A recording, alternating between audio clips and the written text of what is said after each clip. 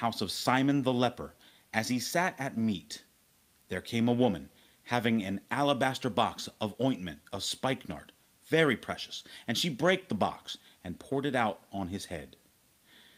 And there were some that had indignation within themselves and said, Why was this waste of the ointment made? For it might have been sold for more than 300 pence and have been given to the poor. And they murmured against her. And Jesus said, Let her alone. Why trouble ye her? She hath wrought a good work on me. For ye have the poor with you always, and whensoever ye will, ye may do them good. But me ye have not always. She hath done what she could. She is come aforehand to anoint my body to the burying. Verily I say unto you, wheresoever this gospel shall be preached throughout the whole world, this also that she hath done shall be spoken of for a memorial of her. And Judas Iscariot, one of the 12, went unto the chief priests to betray him unto them. And when they heard it, they were glad, and promised to give him money. And he sought how he might conveniently betray him. And the first day of unleavened bread, when they killed the Passover, his disciples said unto him, Where wilt thou that we go and prepare, that thou mayest eat the Passover? And he sendeth forth 2 of his disciples, and saith unto them, Go ye into the city, and there shall meet you a man bearing a pitcher of water. Follow him. And wheresoever he shall go in, say ye to the goodman of the house, The master saith, Where is the guest chamber, where I shall eat the Passover with my disciples? And he will show you a large upper room, furnished and prepared. There make ready for us. And his disciples went forth, and came into the city, and found as he had said unto them. And they made ready the Passover. And in the evening he cometh with the 12, and as they sat and did eat, Jesus said, Verily I say unto you, one of you which eateth with me shall betray me. And they began to be sorrowful, and to say unto him one by one, Is it I? And another said, Is it I? And he answered and said unto them, It is one of the 12, that dippeth with me in the dish. The Son of Man indeed goeth, as it is written of him, but woe to that man, by whom the Son of Man is betrayed. Good were it for that man if he had never been born.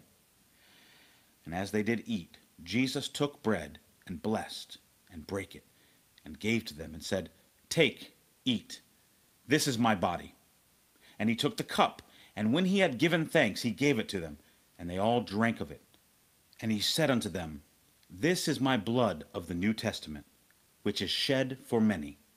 Verily I say unto you, I will drink no more of the fruit of the vine until that day that I drink it new in the kingdom of God. And when they had sung an hymn, they went out into the Mount of Olives. And Jesus saith unto them, All ye shall be offended because of me this night. For it is written, I will smite the shepherd, and the sheep shall be scattered. But after that I am risen, I will go before you into Galilee. But Peter said unto him, Although all shall be offended, yet will not I. And Jesus saith unto him, Verily I say unto thee, that this day, even in this night, before the cock crow twice, thou shalt deny me thrice. But he spake the more vehemently, If I should die with thee, I will not deny thee in any wise. Likewise also said they all. And they came to a place which was named Gethsemane, and he saith to his disciples, Sit ye here while I shall pray. And he taketh with him Peter and James and John, and began to be sore amazed, and to be very heavy, and saith unto them, My soul is exceeding sorrowful unto death. Tarry ye here and watch. And he went forward a little, and fell on the ground, and prayed that, if it were possible, the hour might pass from him. And he said, Abba, Father, all things are possible unto thee. Take away this cup from me. Nevertheless, not what I will, but what thou wilt. And he cometh and findeth them sleeping, and saith unto Peter, Simon, sleepest thou? Couldest not thou watch 1 hour? Watch ye and pray, lest ye enter into temptation. The spirit truly is ready, but the flesh is weak. And again he went away and prayed, and spake the same words.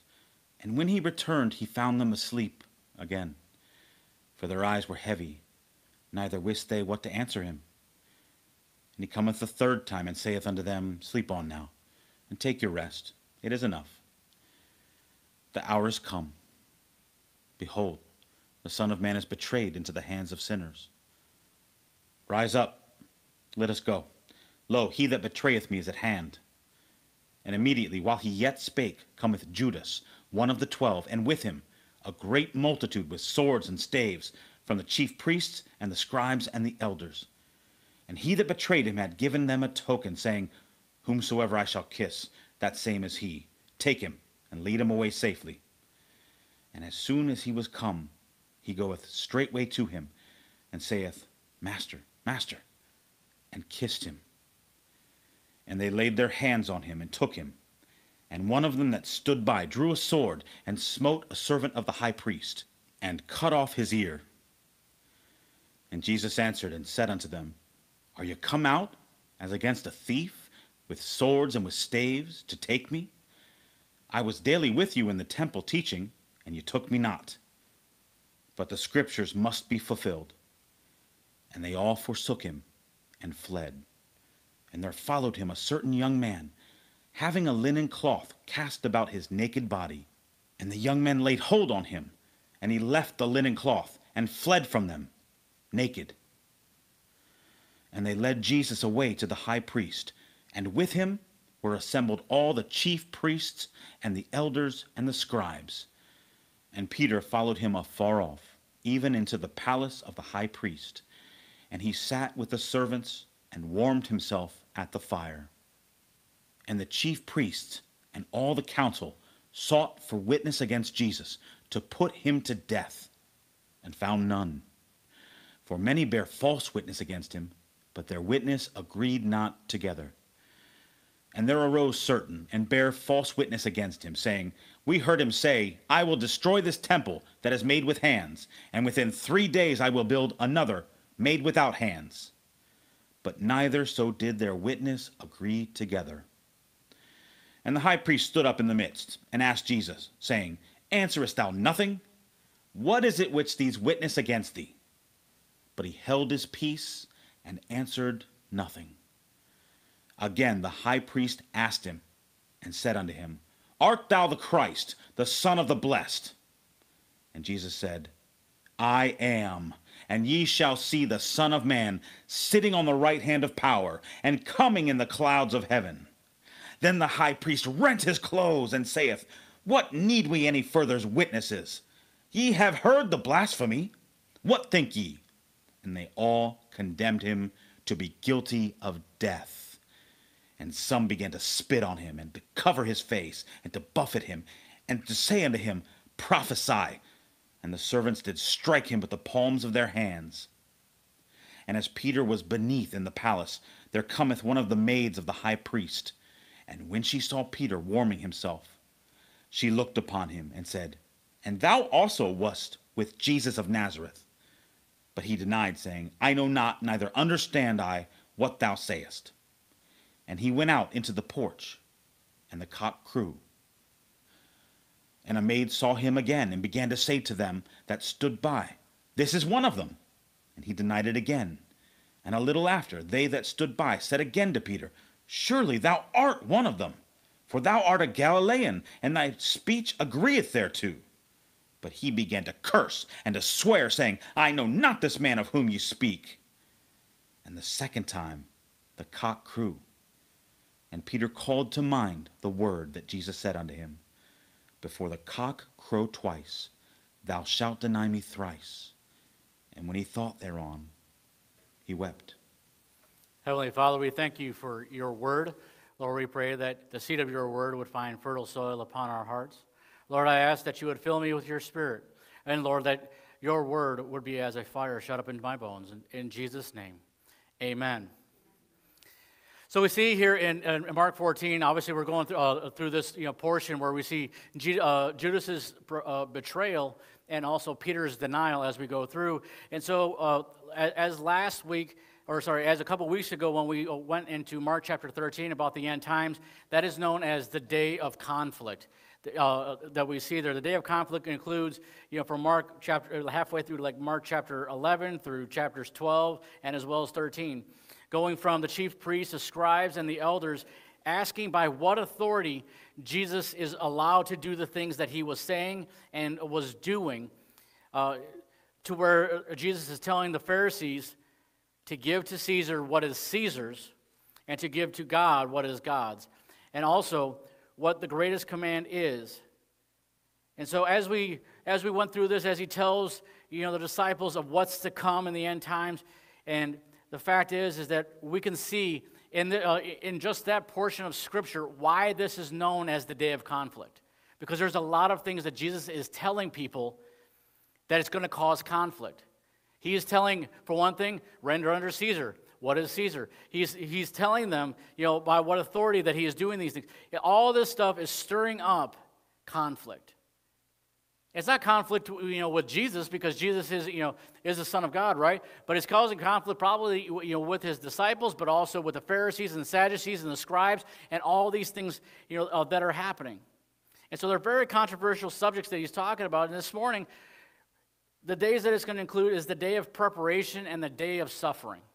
It's going to include these things. Preparation for what?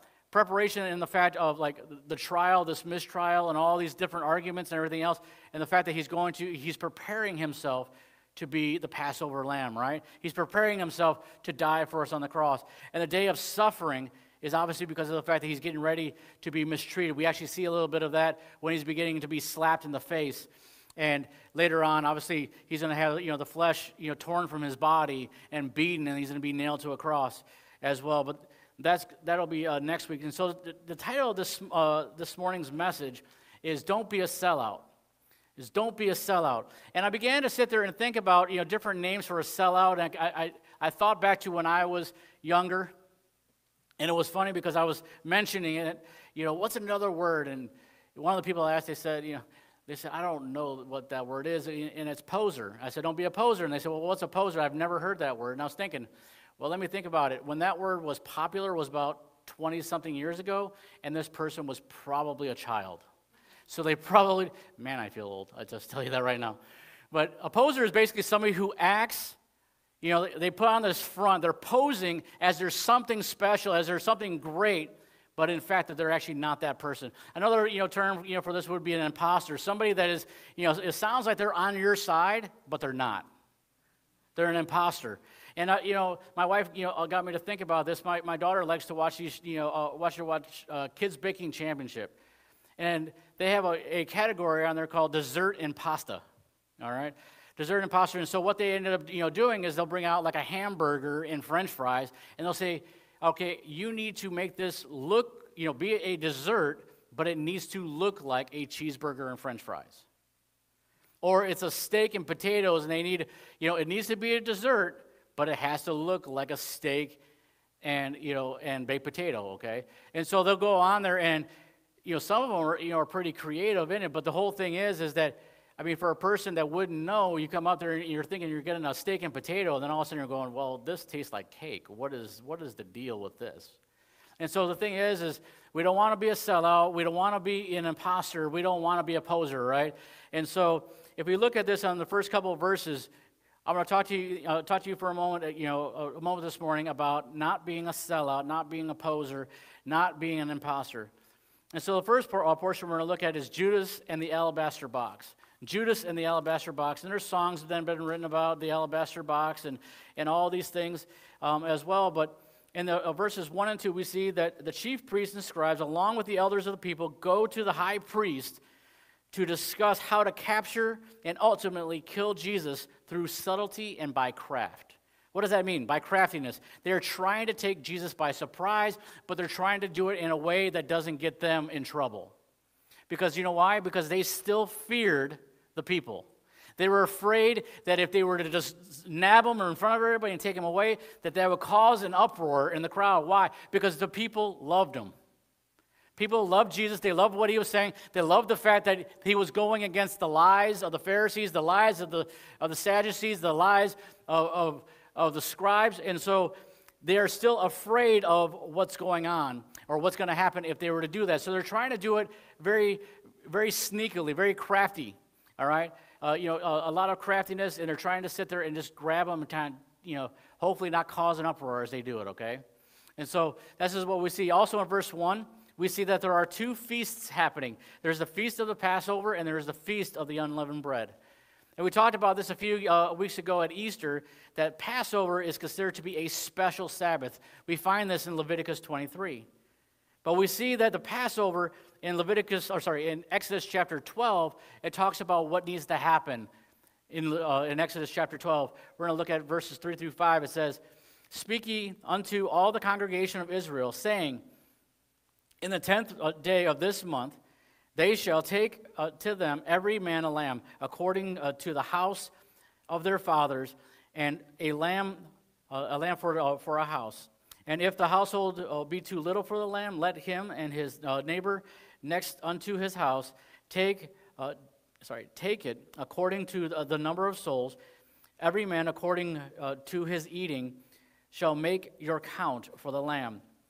Your lamb shall be without blemish, a male of the first year, and ye shall take it out from the sheep or from the goats." And so as we see this, we know that this festival is to celebrate that. And so if you've ever been a part of, I remember a few years back, actually probably about 10 years ago when I say this, that, at the church that we were at, they did a Seder meal, a Passover Seder meal, and you got to see how the different aspects, were to show them Jesus in the Passover.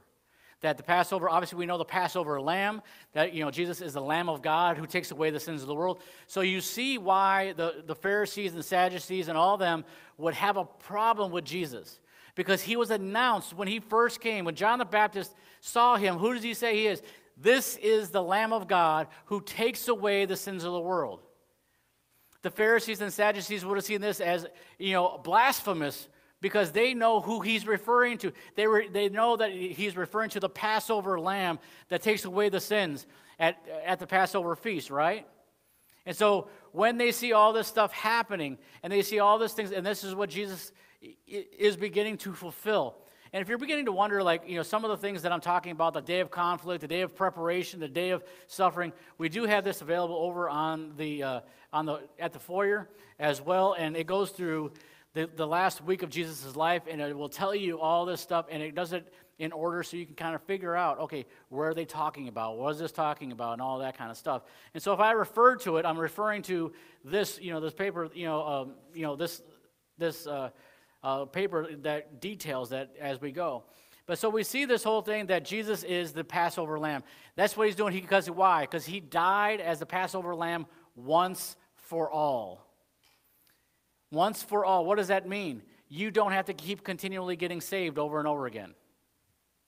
If he died for you and you believed on him, you got saved, he died for you once for all. Because the Bible even says that that if you keep coming back and you keep whatever, and you can't keep on killing Jesus over and over again. You can't keep on putting him on the cross over and over again. It doesn't happen. He died for you once for all, and that is it. Amen? And so in verse 3, we also see that this corresponds with John chapter 12. Verse 3 of Mark chapter 14, verse 3, it parallels John chapter 12 and verses 2 and 3, that we are told that Mary, who is the sister of Martha and Lazarus, breaks open an alabaster box of very expensive ointment. And this ointment, when it says it's very expensive, they're not kidding. Today's value of this ointment that she breaks out, perfume that she breaks out, would be worth $1,800. $1,800. I don't know about you. I don't spend that much on myself to smell that good. I ain't gonna do it. But this also is used.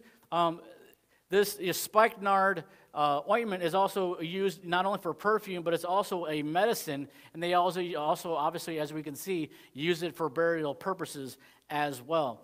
And this thing is, the reason why it's probably so expensive, because it is medicine, because it is perfume, because it is used in these ceremonies, but also the distance that they would have to travel to get it. Because the spikenard is only grown in the Himalayas of Nepal, China, and India. So they would have to bring this a great distance from where it is. And so the fact that it has medicinal purposes and perfume and all these different uses is of great value, but also the distance they would have to travel in order to bring it. And she comes over and she breaks it open. She breaks open this box. John says she pours it over his head and his beard, and then also, as we see in Mark 14, it says upon his feet, and she begins to wipe her hair upon his, wipe his feet with her hair. And so we see this act of worship, that's beginning to place. So in John chapter 12, verse 5, the Bible says that Judas is the one who says this. He says, "Why was not this ointment sold for 300 pence and given to the poor?" You're like, oh, Judas cares. Judas cares about the poor. He's like, you're wasting all of this. He said, why would you do that? We could have taken that and sold it, and we could have given it to the poor. It sounds like he's got good motives, right? That he's got good intentions. But we know that he does not, because he didn't care about the poor.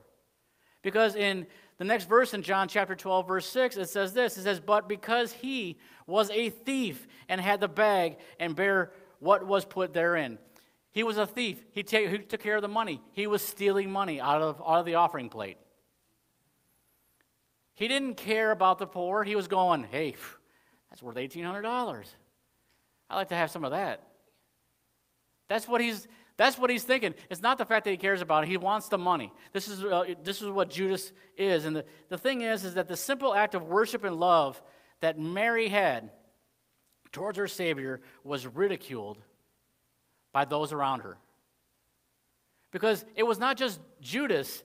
Judas made the statement. Judas had a problem with it, but other people around the disciples also had an issue, because when he brings it up, they were displeased too. They're like, I see what he means. This could have been sold. This could have been used, to help the poor. Why is she using this in this way? And so what we need to, this is the way we can apply these verses that I just talked about, is that you do what God's word tells you to do, no matter what. Because you love and you worship him, don't listen to the naysayers. If you are worshiping the Lord, you're listening to God's word, you're reading his word, you're doing what God has you to do, you love him and everything else, don't listen to what everybody else says. Because no matter what happens, you're going to have people that are going to go against you saying, you know what, you don't really need to do that. You need to sell that so you can give it to the poor. You need to do this. If God's word tells you to do it, do it. If it doesn't, don't. But don't listen to the people around you, because you know what? You have people out there that will claim that they know more about the Bible than you do. We have politicians that are telling you that it's okay to commit abortion. Yet the Bible strongly tells you not to. You have different people all over the place saying to do this and to do that, and it's okay to do this. And then people wonder why there's natural consequences for things. We were talking about this, in our Sunday school class this morning. Is that you can do certain things. You may not lose your salvation. You're not going to lose your salvation over it, right? But there are natural consequences for it. Like, say you're a glutton. What's a glutton? Somebody who eats too much. You say, the Bible calls that a sin. Doesn't say, all of a sudden you ate too much. You went to that buffet, you ate too much. No, it says that there's a natural consequence. You may go to that buffet and go up there 5 times and then come back and go, oh man, the natural consequence is my stomach hurts right now. And I'm going to get fat. And I feel like I need to take some Tums. I mean, just all these things, these natural consequences that that will happen, because of these things. But the thing is that if we follow God's word, we listen to what God has to say for us. We don't end up having to go through those natural consequences. Like if we say, you know what, I'm going to go speed because I feel like I need to get there faster. What's the natural consequence? Well, there's a lot that could possibly happen. Number one, you can get a speeding ticket, and then you lose money. That's a natural consequence. Or the fact is that you can speed and you can get into a car accident. That's a natural consequence. So there's a lot of things that God's word, tells us, that you say, well, the Bible doesn't talk about speeding. It does tell you to obey the laws of the land as long as it does not go against God's word. And that would be the laws of the land. The reason why there's a speed limit is because you're supposed to go that fast. Not faster, but you're not supposed to go that fast, so that way you're not a hazard on the road. But anyways, let's go on to the next portion that we're going to look at. We're going to go down to verses 10 and 11 here in a moment. But next point I want to talk to you about is selling out to the crowd. All right, selling out to the crowd. Oftentimes we see this. We see one moment somebody is for somebody else, and then a couple days later they're for something else. We see this happen at the beginning of this week, right? When Jesus rides in. He rides in on a donkey on Palm Sunday, right? Blessed is he that comes in the name of the Lord. Hosanna, Hosanna. A couple hours later, in Mark 14 or in Mark 15, we're going to see the fact that the crowd has all of a sudden went from Hosanna, Hosanna, blessed is he that comes in the name of the Lord, to crucify him. Don't be a sellout. Because the crowd will change. We see that all over the place. I brought this up before, but we've seen stories where all of a sudden, it comes out that somebody has done something, and then the media twists it and changes it to where all of a sudden you feel bad for the person that did wrong. Think about, the Tennessee shooter that went into the Christian school. I know I bring that one up, but that's probably the most recent one that I can sit there and think of that is, the best one. Why? Because this transvestite comes in there, shoots 9-year-olds, shoots some older people, and the news media will have you believe that it's the Christians' fault. They say, it's because the Christians did this, this, and this. That's the reason why. No, you're responsible for your actions. I've never, I mean, that is the most childish argument that I've ever seen. It reminds me of, things that my brother and I used to do to each other. For instance, my brother, there would be times where he would do, WWF moves. I know it's like WWE nowadays, but he would, suplex me. You know what a suplex is? It takes you up like this and, way up in the air, and then you fall down on the thing. Needless to say, I got hurt. But all through those times where, he would do those things to me, it was, or I would do something to him back and forth. We would all say, well, it's because he did it. I only did it because he did it. That's the same way that Tennessee shooting is. You know what? The media will say the only reason why this transvestite did what she did was because of the Christians. And if you don't think that Christians are going to be persecuted, it's happening more and more. Christians are getting blamed more and more for things because supposedly we do all these bad things. Love your neighbor. That's a horrible thing to follow, right? And so anyways, on this day of preparation, this is actually Tuesday evening according to the Jewish calendar. And like I say, if any of the, when I talk about the calendar, if it's something you're like, okay, that went over my head, pick up the paper, it'll show it to you, and then hopefully it'll make sense. But this is actually Tuesday evening on the Jewish calendar, but for us, it would be considered Wednesday morning. Why? Because remember, on the Jewish calendar, their day, starts in darkness, but it ends in light.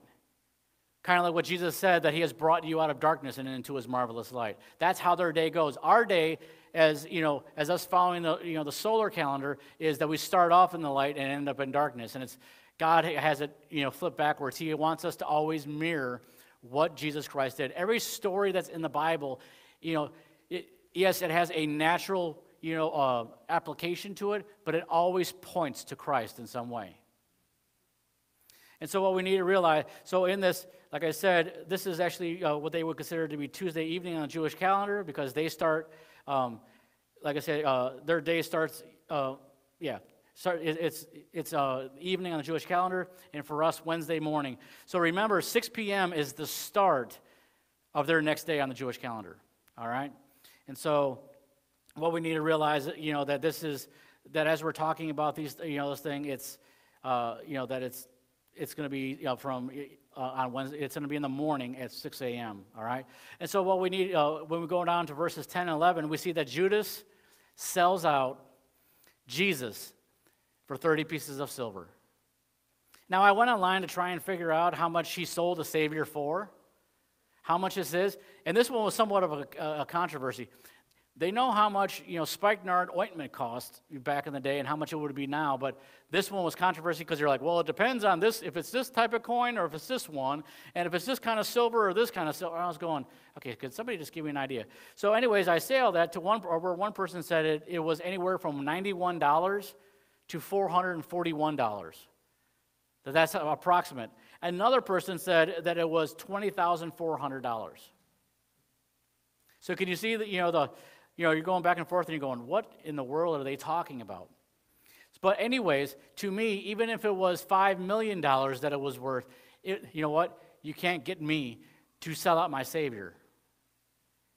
That it doesn't matter the amount of money that it was worth. It was the fact that Judas said, you know what? I'm going to sell my Savior for some money.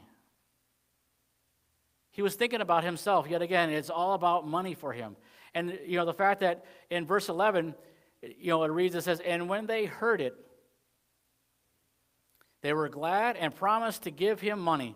And he sought out how he might conveniently betray him. Convenient. We don't want to do anything hard, right? We want to do things the easy way, right? He doesn't want to, have to, fight the crowds in order to get them. So just like the Pharisees and Sadducees, they're looking for a way to kind of like craftily do this at this time.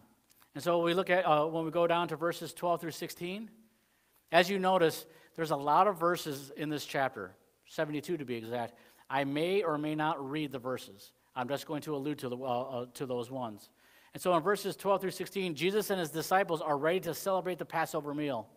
So he tells his disciples, he's prophesying because this has not happened. He says, you know what? He says, you're going to follow a man carrying a pitcher of water, and you're going to ask him for a room to eat the Passover in. And the man is going to this man is going to give you a large room that is furnished and prepared. And then you know what? What it says in verse 16, it says this. It says, and they found it, and he, as he had said unto them. So everything, obviously, that Jesus says is going to come to pass. He sits there and he tells them about the donkey. He says, go over here. There's a donkey. It's tied up over here. And if somebody comes out to say the master needs it. He did that on Palm Sunday. And it's amazing how many miracles Jesus is just doing in this 1 week, and the disciples don't get it. They don't understand it. But I would say, you know what? How many times has God spoken to us over and over about something, and we still don't get it? I had this arrogant attitude, like when I was newly saved. I would read the Old Testament, and I would say, how dumb are the Israelites? God had just done this. How could you turn your back on? And almost as like I was sitting there thinking about it, and I go, you know what? But how many times have I done that? Has God asked me to do something, or He's shown me in His Word, hey, do this, and I just immediately went out and did something else. And God's like, I told you to do this, and you did that. And so, but Jesus, what He says, He always does. This is how you can also figure out a false prophet or a false teacher. Because you have all these ones on YouTube and on TV and on TBN and all these other places, these ones that are saying that they're a prophet, that they're a bishop, that they're all these things. And they say, well, I'm going to prophesy. And then one person goes, well, you know what? They're generally right. Or, you know what? That one time, what they prophesied was true. Do you know how many times in the Bible that if you prophesied wrong, that they were allowed to kill you? If you, quote unquote, prophesied wrongly, you said the wrong thing, and it did not happen, they had the right to kill you then, right then and there. Not like, well, eventually they'll get it right. That's why I say oftentimes when somebody comes and say, well, God spoke to me about you. I'm like, oh, really? If God has not spoken to you about the same thing, run. If God's word does not say anything about that, run. And the thing is that even if you feel like God has spoken to you about that, but you haven't backed it up with God's word, you better go check God's word to make sure that it's right. So the application in this one is as far as what we see in here that Judas sells out sells out Jesus for 30 pieces of silver is don't sell out to the praise of the crowds. Do you realize how many like rock stars and actors that what they are going for is the high of the praises of the people? Rock stars love to go out, and they love to have concerts, and they love to have all these things so they can have people going, yeah, woo! And that's the reason why they do it, is because they want to hear the crowd roar for them, to sing their praises. It's very dangerous for you to have people in your life that think the exact same way as you do on things. You know why? Because it's an echo chamber. You hear the same things that you want to hear. Nobody ever points anything out, that maybe you're not doing right or wrong. You need to have somebody in there that also is going to give you wise counsel and look at all different angles in your life. Because if you're sitting there going, you know what, nothing seems to be going on in my life, also check the people around you. If they're telling you what you want to hear, you need to go to somebody else that you're going to say, I need somebody to tell me critically, am I doing things rightly? And if everybody's always telling you the same thing, you're awesome, you're amazing, everything in your life is beautiful, you keep doing this, you keep whatever. I understand encouragement. I'm not saying that you should be a discouragement to people, because some people think that's a spiritual gift, the gift of discouragement. They think that they need to tear somebody down so they can build them back up again. I'm talking about the fact that if somebody, people keep telling you the same thing and things aren't going right in your life and everything else, get somebody else's opinion, somebody else that that's going to tell you how it is, not how you want to hear it. So in other words, don't sell out to the praise of the crowds. Next one, we want to look at the Last Supper. This is when communion is instituted in verses 17 through 31.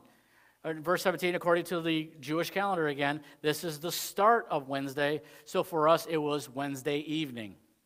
We look at it as that is Wednesday morning, but this is the end. For them, this is the beginning of their day. So as we let's read verses 18 through 21. Verses 18 through 21. It says, "And as they sat and did eat, Jesus said, Verily I say unto you, one of you which eateth with me shall betray me. And they began to be sorrowful, and to say unto him one by one, Is it I? And another said, Is it I? And he answered and said unto them, It is one of the 12 that dips with me in the dish. The Son of Man indeed goes, as it is written of him. But woe to that man by whom the Son of God is betrayed. Good were it for that man if he had never been born." Those are powerful words to think about it. Jesus is, obviously is saying that, what he's about to do, it's going to be better for him if he had never been born, because where he's going is far worse. Where he's going is far worse. And so, but, as he says that, part he says, the question is, why would Jesus say this about Judas Iscariot? We know that it's Judas Iscariot.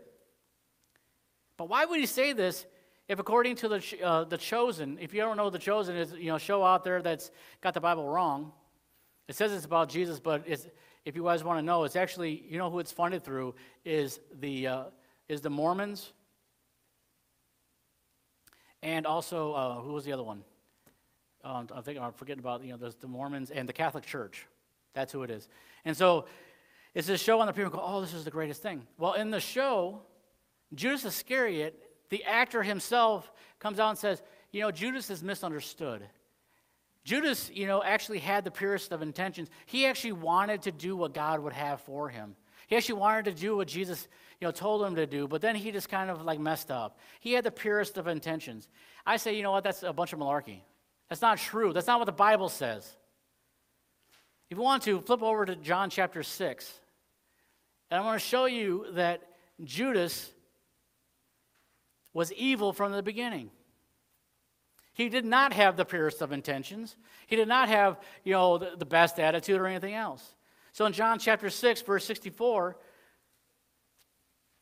the Bible says this, "But there are some of you that believe not. For Jesus knew from the beginning who they were that believed not, and who should betray him." Skip down to verse 70 and 71. Jesus answered them, "Have I not chosen you 12, and one of you is the devil?"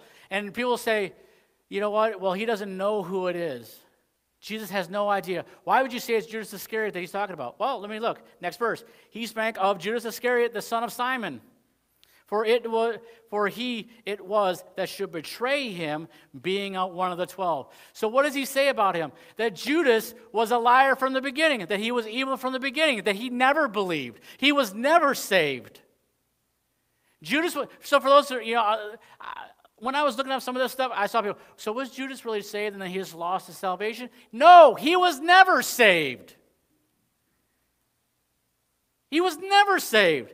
What does he say? He says, for Jesus knew from the beginning who they were that believed not and who should betray him. If you have not believed, you are not saved. He didn't get saved and all of a sudden backslide or whatever, however people want to say this. He was never saved in the first place. So don't believe, the Hollywood lies, that Judas had the purest of intention because, like I said, he was never saved. The Bible, Jesus himself says that he is a devil.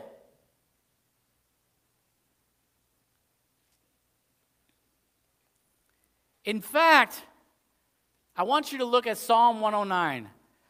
Psalm 109 is prophesied about Judas and is actually considered to be one of the most controversial portions of Scripture in the Bible. Psalm 109. I'll wait for you to get there. I'm going to take a drink. Psalm 109, starting at verse 6. The Bible says, set thou a wicked man over him, and let Satan stand at his right hand.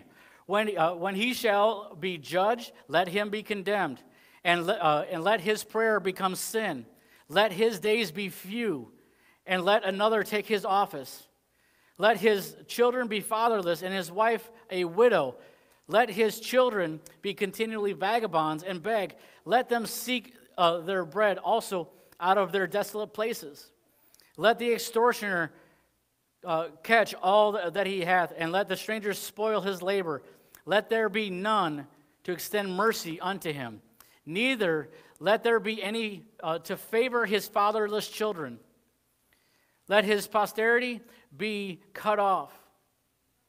And in the generation following, let their name be blotted out.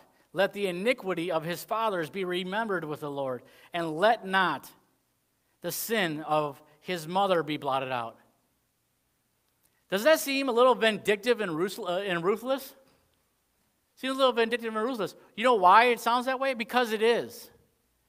Because this is written about Judas, and you say, well, how is that? Well, so for one thing, does not another take his office as an apostle? Matthias does. But the thing is that the Bible refers to Judas as the son of perdition, and why Jesus says that this is the reason why it would have been better for him if he had never been born. I mean, think about what it says in there. He says, basically, I'm not going to, only take it out on him, but he says, you know what? Your children are going to have an issue. Let God remember the iniquity of his fathers. I mean, think about all the things that he is saying that is going to happen to him. And this is the reason why it says that, that Judas, it would have been better for him if he had never been born. Everything that, about Judas says, that he was a reprobate, and the fact is that he is one, and obviously the son of perdition, that he could not turn, because this is what he did. And the Bible even talks about the fact of, the devil entering him. You say, well, that's later on. That's right after he decides to sell Jesus. But didn't Jesus already say that? He says, I know that you're not going to believe. Did he not tell him? He says, I knew from the beginning that he wasn't going to believe. I knew it. Let's look down at verses 22 through 25. This is where Jesus institutes communion with his disciples. And this is why we take communion today, right? He starts this off, and we continue that practice. We see that over in 1 Corinthians 11:16, that we are to remember the Lord's death until he comes again, right? That Jesus shows us all this. Down in verses 27 through 31, Jesus tells his disciples, all of them, that they would be offended or that they would be displeased because of him. And what do they all say? It's not just Peter. all of them say, I would never do it. The only reason why we focus on Peter is because Peter opens up his mouth even more and says things. But all of them say, Jesus, I would never leave you. I would never. Even if all this, I'll never leave you. But because of him, it says because of him, this, or later that night, they will scatter. And as verse 28 says, the funny thing is that Jesus tells them all, he says, you're all going to scatter. But in verse 28, he gives them hope. What does he tell them? He says, but after that I am risen. How many times does Jesus tell his disciples that he is going to die and rise again? Several times. Several times throughout the Gospel of Mark. I think there's 3 times where he blatantly comes out and says, I am going to die, but I'm going to raise again in 3 days. Other times he alludes to it and he talks about it, but the thing is, why does this matter? Because the thing is, because kids are not the only ones that don't listen. We oftentimes think that kids are the only ones that don't listen, but the disciples are right here, and we're right there with them. I'll speak on behalf of men. How many times has your wife said something to you, and she'll come back and say, did you do that? And you say, well, you never said anything. She says, yes, I did. I say this because my wife, I'm thinking of several times this past week, she says, I've already told you. And I said, no, you didn't. She says, yes, you did. And she will give the play-by-play of what was happening. And then I try to justify it and say, oh, well, I was busy at the time. That's the reason why I didn't hear you. But she did. So in this case, Jesus over and over again tells them, you know what, I'm going to die, but when I rise again. But why, so we begin to wonder, why is it that when he rises, all of a sudden they're amazed, they're surprised? He told them that it was going to happen. He tells them it over and over and over again. But Peter, like I said, he takes it to another level. He actually begins to argue with Jesus. Let's look at verses 28 through 31. The Bible says this. It says, but Peter said unto him, although all shall be offended, yet will not I. He's like, you know what? All these other ones are going to be displeased. All these other ones are going to scatter. Not me. I won't do it. Verse 30, it says, and Jesus saith unto them, verily I say unto you, that this day, even in this night, before the cock crow twice, thou shalt deny me thrice. But he spake there more vehemently. He says, if I should die with thee, I will not deny thee in any wise. Likewise also said they all. So all of them are saying, he goes, you know what? If they all leave you and everything else, I won't. He says, I'll even go to the death, but I won't deny you. And later on, that actually comes true. That it's also a prophecy of later on, because the thing is that later on in his life, he will die for Christ. Peter is actually known as the apostle that died upside down. They actually crucified him upside down because he felt it not worthy to die in the same way as his Savior. He did not want to die upon a cross the same way as Jesus. He said, you know what? He said, I would rather it be upside down. And so that they honored his request and crucified Peter upside down.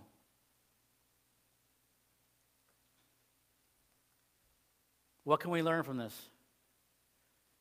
God knows you better than you know yourself. Where you can say, I will never do this. Jesus, I will never deny you. I will never backslide. I will never. God knows you better than you know yourself.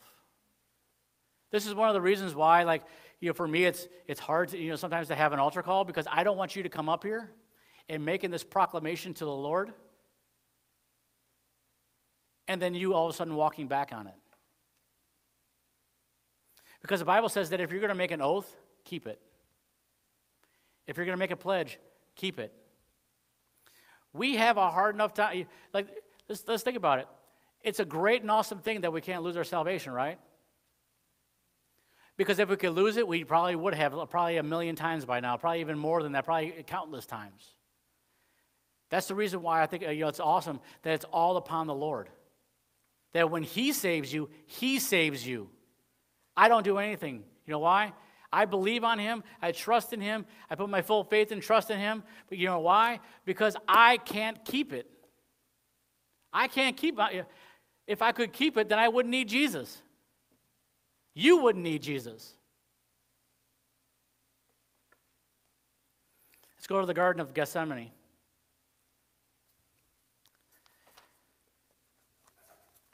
I'm going to fly through these last 3 pages.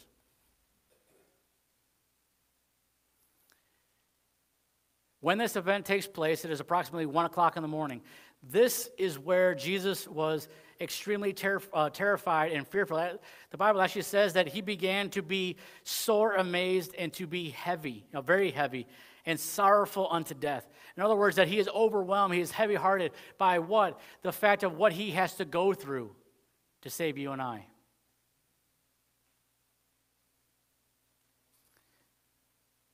Verse 32 says, and they came to a place which is named Gethsemane, and said to his disciples, sit ye here while I shall pray.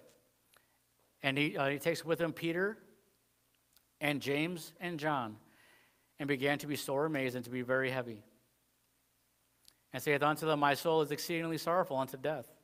Tarry ye here and watch. And he went forward a little, and fell on the ground, and prayed that, if it were possible, the hour might pass from him. And he said, Abba, Father, all things are possible unto thee. Take away this cup from me. Nevertheless, not what I will, but what thou wilt. In other words, not what I want, but what God wants.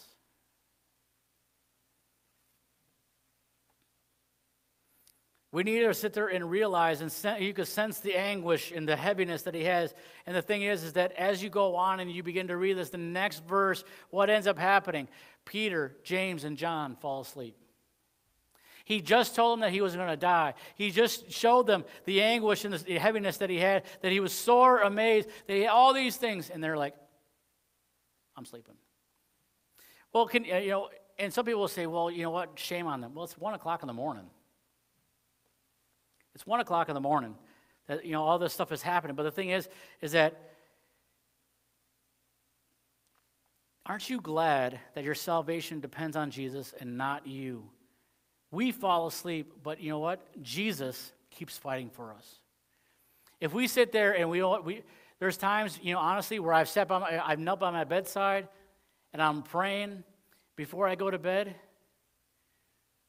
And I could try to make a joke and say that I was in the spirit, but no, I was sleeping. And I wake up an hour later, and I'm like, amen. Just trying to wipe the crusties off my eyes. Am I the only one in here that it's ever happened to? I'm just saying. But we look at verse 38, and he says, watch ye and pray, lest ye enter into temptation. The spirit truly is ready, but the flesh is weak. We must deny daily, or crucify our flesh daily, so we can be spirit-led. When we get up in the morning, that's why, as soon as we get out, there's some people, they will get out of bed right away, hit the floor, their knees hit the floor, and they're out there praying. And the thing is that even with that, we know that day there's something that we come up short in. We need to continually crucify the flesh daily throughout the day as we're going and say, Lord, not my will, but yours be done. So in other words, when we wake up in the morning, don't hit the snooze alarm. Don't hit your snooze. But get up, read the word, and pray. Here's the thing. If you fight eating food, for some, I could probably say it this way, is that you're not fighting the fact of fighting food. The food, is more under attack. I would say it that way. Then you know what? Crucify the flesh and say, you know what? I am going to only eat this much, and that's how much I'm going to go with. Or the fact that you say, you know what? Stop eating the candy and the pop and the junk food and eat something healthy instead. I understand where you're coming from, because people say, you know what, all the healthy food doesn't taste good and all the bad food tastes wonderful. The reason why, a little health lesson is because you've trained your taste buds so it would taste better than healthy food. Once you start eating healthier food and everything else, then all of a sudden you're going back and like, oof, man, there's a whole lot of sugar in this. There's a whole lot of, and then you begin to realize it. If you have a problem with saying things that you shouldn't say, get into God's Word. Study and memorize His Word. And stay away from those who influence you in that way. Because you know what? The people you hang around, oftentimes that's who you talk like. But if you're hanging around God's Word, you're reading it, you're memorizing it, God's Word's going to come out of your mouth, right? Kind of like how it says in Luke chapter 6, verse 45, it says, a good man out of the good treasure of his heart bringeth forth that which is good, and an evil man out of evil treasure of his heart bringeth forth that which is evil. For of the abundance of the heart his mouth speaks. So whatever you bring in is going to come out. However you live your life, whoever you surround yourself in your life with, that's going to come out in your life. And you know what? Yes, some people say, I hang around these bad people, but God's able to keep me. You know what? Eventually, you're going to give in. Surround yourself with people that are not going to get you in trouble. And you ever heard of guilty by association? A police officer can arrest you for that. Just because you're there. You may not have done anything, but because of who you're hanging out with, they're going to take you away as well. And the thing is, I brought up a couple examples, but this could be anything in your life that takes precedence over Jesus, like money, or if you have like relationships, or TV, work, any of those things. Because some people will sit there and say, well, I don't have time to go to church. I don't have time to read my Bible because I have to work, or because I have this relationship that I have, or because this TV show was on and I just wanted to watch the end of it. I've heard all kinds of excuses. But whatever's important to you, you put that top priority in your life, right? So here's the application. As Christians, we will fail. But that's no excuse for willfully sinning. That's no reason to willfully sin. Because I've been around people that will sit there and they will begin to talk and they will say, I'm going to go to church. And then the next time you talk to them, they didn't show up at church. Well, this came up. I really wanted to be there, this or other reason. Or I really wanted to read my Bible, or I really wanted to go and pray for this person, but I'm talking about the fake phony excuses. I'm not talking about, you're involved in a car accident. That's a lame excuse. No, it's not a lame excuse. You're in a car accident, or you got stuck in a train, a train going by. That's not a lame excuse. I'm talking about those lame ones that people come up with. And some of you are probably thinking of some ones that you've heard. Or maybe some that you've actually used. Next, we see that everything, this whole entire situation is sealed with a kiss. Judas tells the chief priests, scribes, and elders, whomsoever I shall kiss, that same is he. Take him and lead him away safely. Why do you think he's telling them this? It's dark. I know that you've watched movies and stuff like that. You probably watched Passion of the Christ, and they're all coming around with torches, and it's all well lit because you have to see it because it's on the TV screen. But it's dark. No matter if you have a torch or not, it's dark. And the thing is that, he's saying, I want to make sure you get the right one. I don't want there to be a problem. And so this kind of goes against the whole Muslim theory that, that wasn't really Jesus. It was a lookalike that they put up on the cross. Or the fact that the Jehovah's Witnesses, that say that, this really actually wasn't Jesus, it was somebody else. And so then, like I said, Judas runs up to Jesus, kisses him on the cheek, and just for those that go, ew, gross, why is a guy kissing a guy on the cheek? And this is a common greeting. Actually, if you go across, over into Europe, this is a common greeting, that there will be people that will, instead of shaking hands, they give a person a kiss on the cheek. That's why the Bible says also to greet one another with a holy kiss. To give them this is a greeting that they normally would have used. But the thing is, as soon as Judas does this, they grab Jesus to take him away, and we know that Peter comes over and he cuts off one of the guy's ears, and Jesus comes over, picks up his ear, and heals him and puts his ear back on. But they take Jesus away, and he's taken to the high priest for this fake trial, this mistrial that's going to happen. Here's you can use this application as well. People will lie about you behind your back, but then they will welcome you to your face.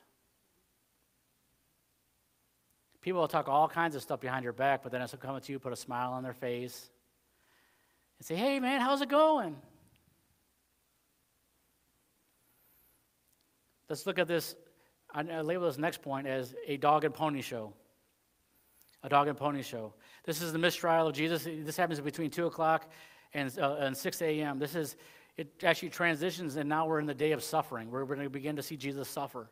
So what do I mean by a dog and pony show? A dog and pony show, it literally means to be entertained. It oftentimes was a circus of small animals.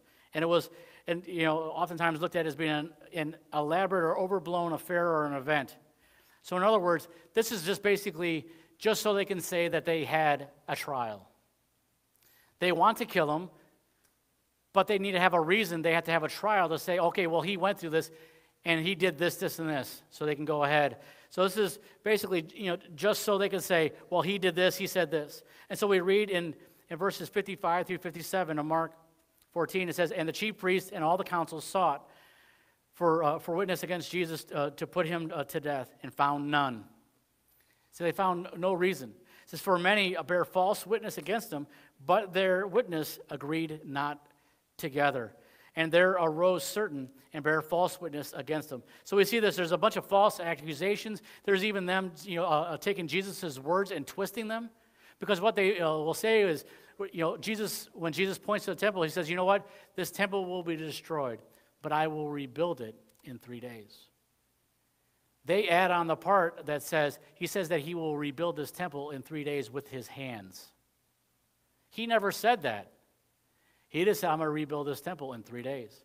And he wasn't speaking of the actual physical temple. He's saying, he's talking about his body, the one that actually, his body being, his body broken and his blood being shed for us, so that way we can have forgiveness of our sins. Amen? That's what he is talking about. He's talking about the temple of his body. You skip down to verse 59, it says, but neither so did their witnesses agree together.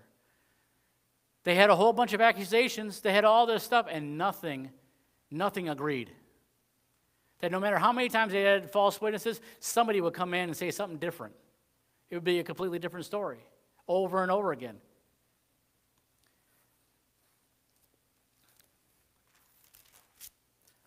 Verse 61, it says, but he held his peace and answered nothing. Again, the high priest asked him and said unto him, art thou the Christ, the Son of the Blessed? He says, he asked him again. He asked this over and over again. Why is he answering this question? When he asks this question, he says, art thou the Christ, the Son of the Blessed? He's saying, are you the Messiah? Are you the anointed one? Are you the one that we have been waiting for? And the fact of the Son of the Blessed is the same thing that they were talking about on Palm Sunday. Hosanna literally means, blessed is he that comes in what? In the name of the Lord.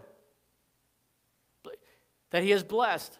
And so we look at this and we see the fact that Jesus keeps his peace. What does it mean? He doesn't open up his mouth. He doesn't say a word or anything to him. And then here's the thing. How he answers, because so many times you'll get a false religion or a cult come at you and say, Jesus never said that he was God. How many of you ever heard that? I know I have countless times. But let's look at it. Let's look at verse 61, and then we'll go into verse 62. It says, but he held his peace and answered nothing. Again, the high priest asked him and said unto him, art thou the Christ, the Son of the Blessed? And Jesus said, I am.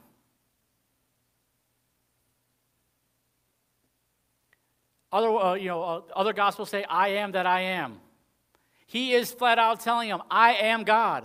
Because they know the Christ. They know that the Messiah. They know those titles. As soon as he says, I am, he is declaring that he is God. He is declaring that he is the deliverer. He is declaring that he is the Savior. He is declaring that he is the only one that can save them. They don't like it because they want a political person. They want a politician. They want a king that's going to help them rule on earth. And Jesus is saying, no, I rule in the kingdom of God. I give you eternal life. He gives them something better. And the thing is that for these false religions and cults who say that he never says that he is God, he flat out says, I am. And what does he do? He quotes back to Mark 13, where he is talking about the end times, where he is saying the Son of Man is going to do what? Come on the clouds. What does it say? And ye shall see the Son of Man sitting on the right hand of power and coming in the clouds of heaven. He goes back to his prophecy about how he was coming back and the rapture of the church. Who can do that? Who is the only one? God. Who is the only one that can do that? Jesus Christ. So for those false teachers and those false religions saying that he never declared it, he does. He says it. He flat out tells them, and they still reject him.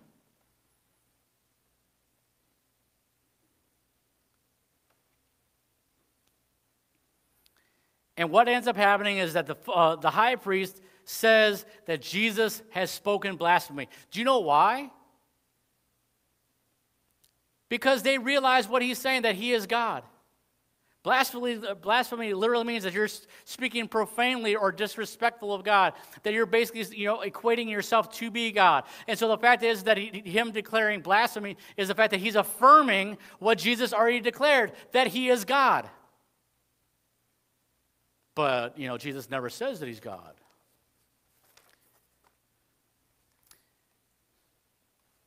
Here's the application in this area. Most people have a hard time handling the truth.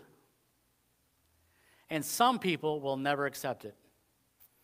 This is something that we need to realize, because there's often times where we'll share the gospel with somebody over and over and over again, telling them who Jesus is, and some people will never accept it. And it's so easy. Believe on the Lord Jesus Christ and you shall be saved, right? We've had people that we talked to, and they've come out and said, it can't be that easy. Well, let me see. When Jesus said that a child is able to do it, do you think a child is going to do all these these other things that most people think that you have to do in order to be saved? Like repent of all your sins, get water baptized, just all, have church attendance, everything else. Then tell me why the thief on the cross is able to get saved when he didn't do any of those. Well, Jesus made an exception for him. Oh, so Jesus plays favorites now. Believe on the Lord Jesus Christ and you shall be saved. That's a simple thing, but a lot of people will not accept that. It's too easy for them. They want to work their way to heaven, and you don't do that. You can't work your way to heaven. Lastly, we look at Peter's denial. In verses 67 through 71, Peter denies Jesus 3 times as Jesus had prophesied. Jesus told him this. Verse 71, Peter is so infuriated. Look at verse 71. But he began to curse and to swear, saying, I know not this man of whom ye speak. What does curse and to swear mean? Do you guys know what curse words are and swear words are?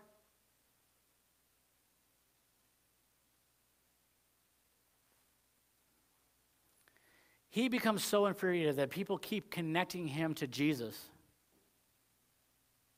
And I don't know if it's the fact that maybe he thought that if he acknowledged the fact that he knows Jesus, that he was around with him for 3 years, that he thought, well, if I do that, they're probably going to do the same thing to me. They might kill me. They might crucify me. They may do all these things to me. I don't know if that's going through his mind, but he begins to curse and to swear. And Peter remembers what Jesus told him that he would do this. Peter even argued. Remember, he even argued with Jesus that he would never deny Jesus in the first place. And so because of that, he remembers all that, and Peter begins to, Peter's heartbroken, and he begins to weep. Do you know the difference between what Peter does and what Judas does? Because we know that, Peter is restored. We see this in John chapter 20. Peter is restored. Jesus tells him over and over again, he asks him, do you love me? He says, you know I love you. You know why? Because Peter's saved. He says, do you love me? He says, you know that I am. Just feed my sheep over and over again. He restores him. Judas, on the other hand, because he was never saved. Judas weeps, but he was never saved in the first place. He was a reprobate. He could never be saved.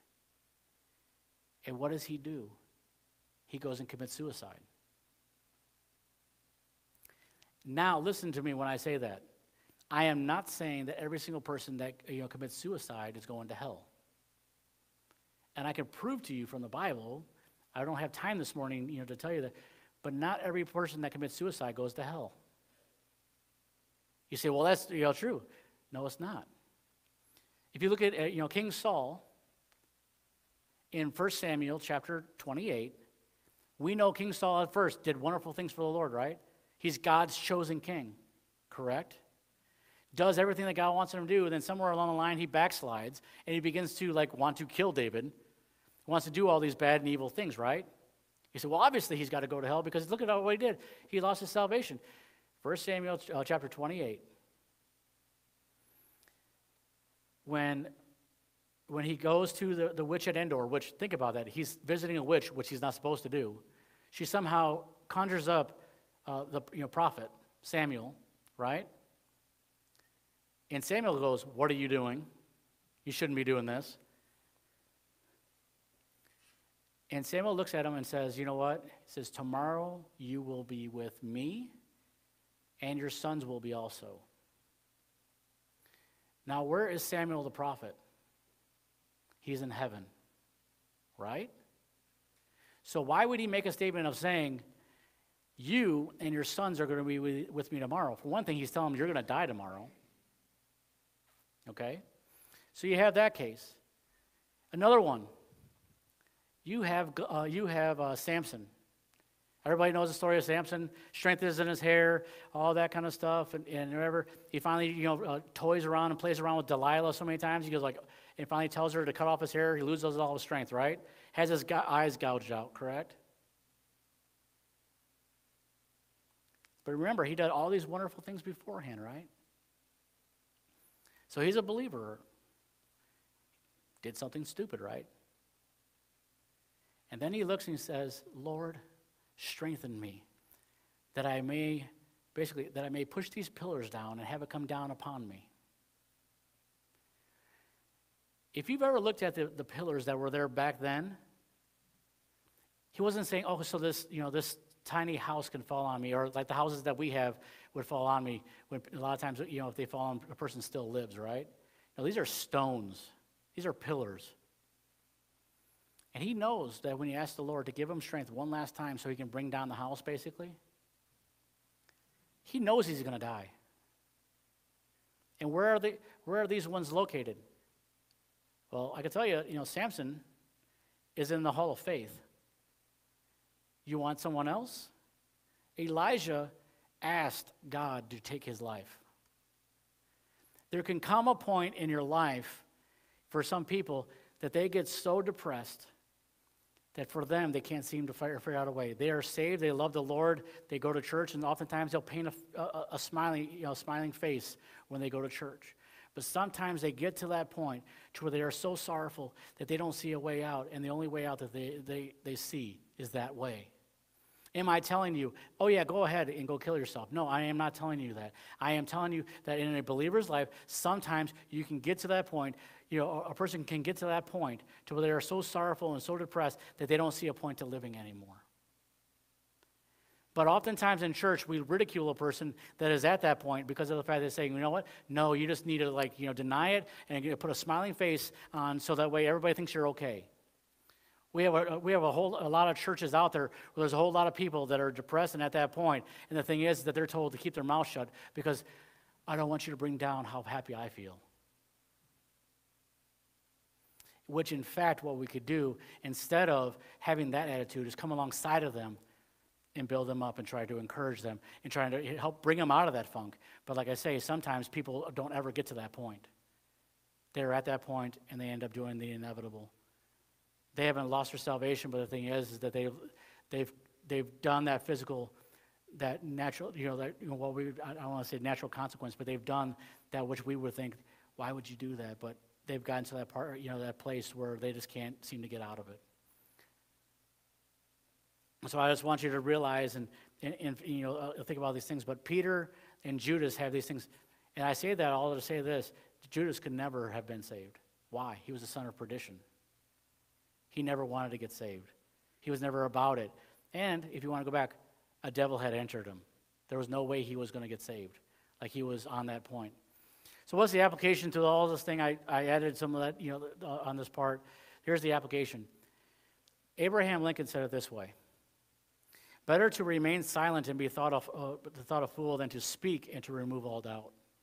Do you know where he got that statement from? He got it from the Bible. Proverbs chapter 17, verse 28. It says, even a fool, when he holdeth his peace, is counted wise, and he that shutteth his lips is esteemed a man of understanding.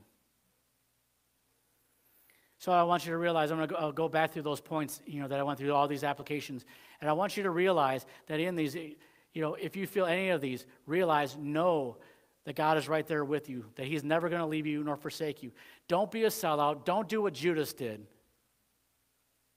But if you say, I had a big mouth and I told the Lord this, and I'm in that funk and I'm in this area, and whatever, know that Jesus is right there. You notice that when he realizes, Jesus, looks back at him and he doesn't say a word to him. He doesn't say, I told you so. He doesn't do all that. He restores Peter. So number one was this. You do what God's word tells you to do because you love and worship him.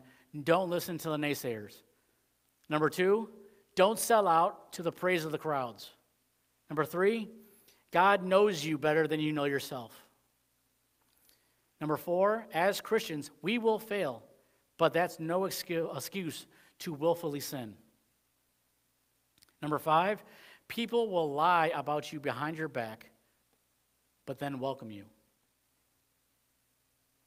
Number six, most people have a hard time handling the truth, and some people will never accept it. And number seven, even a fool, when he holds his peace, is counted wise, and he that shuts his lips is esteemed as a man of understanding, or as Abraham Lincoln said, better to remain silent and be thought a fool than to speak and remove all doubt. In other words, this encapsulates everything.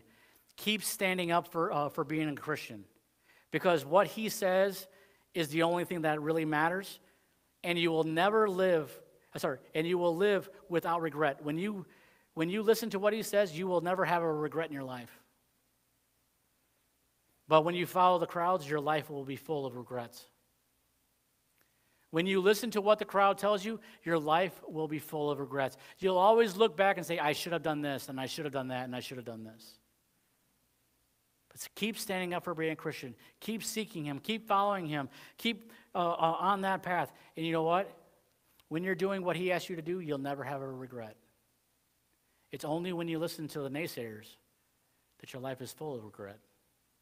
Let's bow our heads and have a word of prayer. Heavenly Father, we thank you for your word.